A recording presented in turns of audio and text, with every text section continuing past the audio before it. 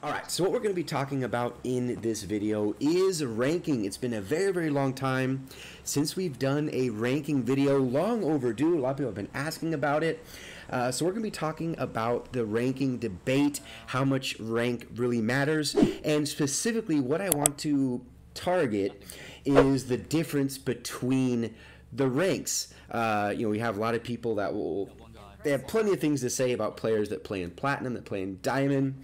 And just basically the difference between the gameplay, because I've been all over, even my brand new account, how a bronze lobby looks versus how an ace or conquer lobby looks, platinum, diamond, all that good stuff. But before we get into that, what I want you guys to do while I have you here is down in the comment section actually have another interview with Tencent, with Eric from Tencent, like the community manager. So make sure in the comment section, whatever questions you guys want answered or potentially answered, make sure you leave those down in the comment section. The videos that, or not the videos, the comments that have the most likes are the ones that I'll be for sure asking Eric from Tencent. I'll be doing that interview sometime next week from when I'm uploading this video. So yeah, I want you guys to interact with each other. If you see a question that you want answered, make sure you guys go ahead and leave the like on the comment, or of course, ask a question yourself. So again, we're talking about ranking, and one thing I've noticed, and I've mentioned it a couple times in other videos, but one thing I've noticed more in Season 11 than ever before is the difference between hot drops and ranking and how the hot drops look. So I just made it to Crown. I'm in Crown right now, in squads and in duos.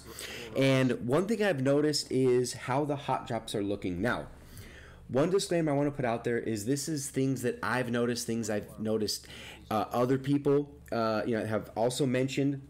This is not going to be a case-by-case type scenario, but kind of an overall feel to how ranking and how the lobbies work and how the games are played in different ranks. So understand that you might have a different experience from somebody else, but this is just like an overview of what a lot of people have been mentioning. So first thing I want to talk about is how hot drops have been looking for the upper ranks, if you will, for Crown, for Ace, and of course for Conquer. Is for those of you that are in these ranks, or maybe you're not in those tiers yet, the big difference is how the hot drops look and how people play in these matches. It's not necessarily camping or snaking and all that all the stuff that people want to talk crap about for people that rank up.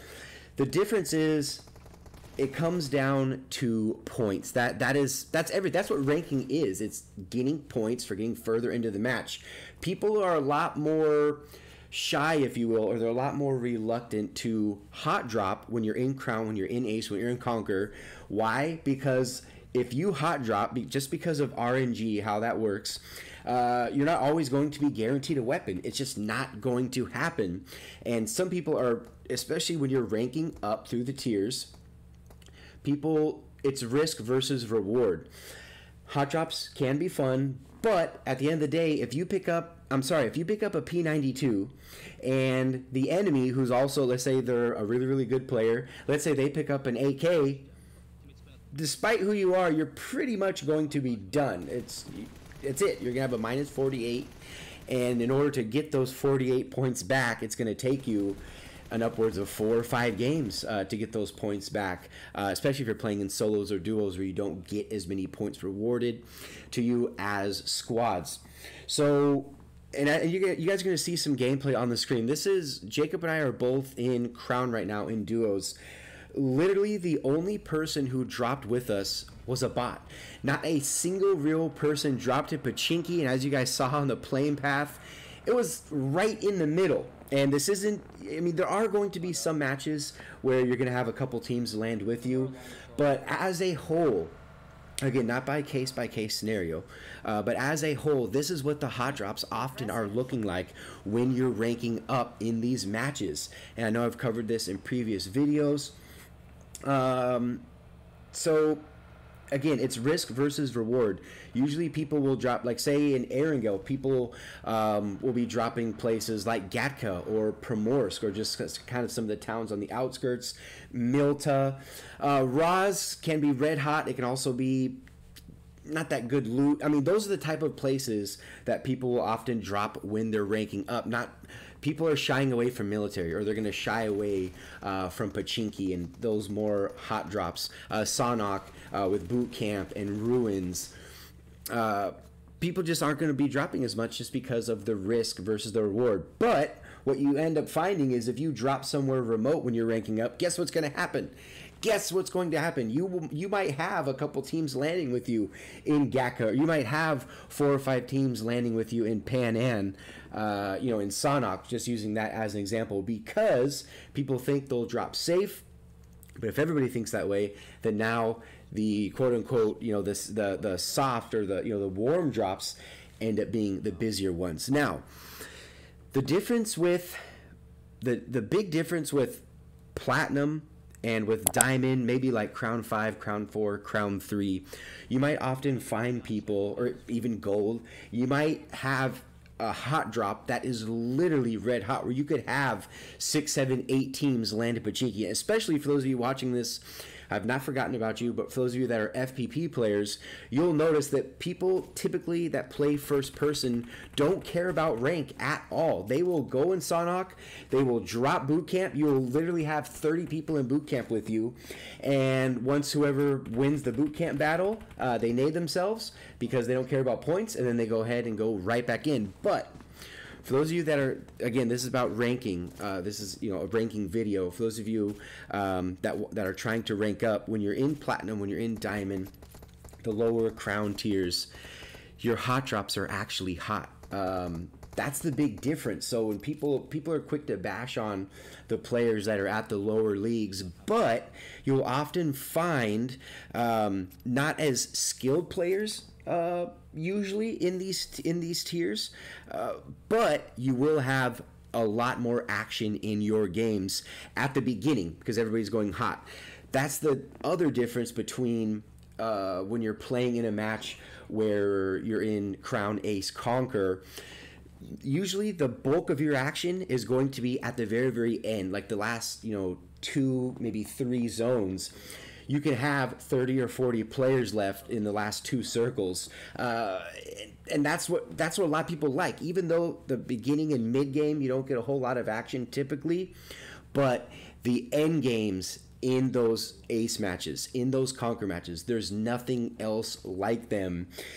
It's insane. I mean, it cannot be compared to anything else. When you're playing at the lower tiers, like Platinum, Diamond, lower crown again, you're going to have a lot of people in the beginning of the games because everyone's dropping hot. Everyone wants that action. It dies off. You usually have pretty dead, yeah, the mid game in lower tiers, usually not a whole lot of action. And in the end game, you might have a couple, you know, a couple good engagements. But I mean, you'll see it a lot on YouTube where, you know, they're panning the last guy. I'm sorry. If you're in Ace lobby or a Crown or a Conquer lobby with someone who's skilled, I'm not going to hesitate to say that you're not going to be panning the last dude. You could just tell. You could just tell if someone is getting pushed by a squad and they just land on their belly and they're just spinning around. You guys have seen the content. These are usually going to be in much, much easier lobbies, just plain and simple. So to really end, I mean, not the end all. I think the debate will always be out there, high tier, you know, versus low tier. It's obviously going to come down. Plain and simple, it's going to come down to skill, the type of people that you have in your matches. Sometimes you just know if you're going to be in a good match or not. But at the end of the day, that's what's cool about PUBG. At the end of the day, it's all about you. Ranking matters if you think it does. If ranking doesn't bother you, then it doesn't really matter what rank you're in. But if you're somebody grinding, then yeah, of course rank is going to matter to you, the individual, because if you get a -48, you know it's going to take you 3 hours to get those points back. You're going to be often playing your games with a little more caution, especially in the beginning. And then what you'll see at the very, very end, when you know that you're in that top 10, you're pushing everything because you know you're in the safe zone. You're not going to be losing any points despite how the outcome is, if that makes sense. But yeah, but more so than ever this season, I've noticed a huge difference in the drops. I don't know if people are more aware of their rank or if more people are trying to rank up, but it's just insane when Pachinki is like right in the middle of the playing path and you want to go down for some action and there's absolutely nobody there. It's literally a ghost town. It's insane. But I want you guys to let me know down in the comment section, not only your questions for Tencent, but what you've noticed this season. If what I'm saying, rings true, or if it, rings home for you, as far as the difference between how each of the tiers play as you're ranking up, because there definitely is a difference, a huge difference between Ace and say Diamond 5. The lobbies, they cannot be compared. People in these matches are playing much differently. But anyway, hopefully you guys enjoyed the video. Make sure you leave a like, and of course make sure you subscribe to the channel if you have not already. But I definitely want to wish each and every one of you good luck in the rest of your season for ranking.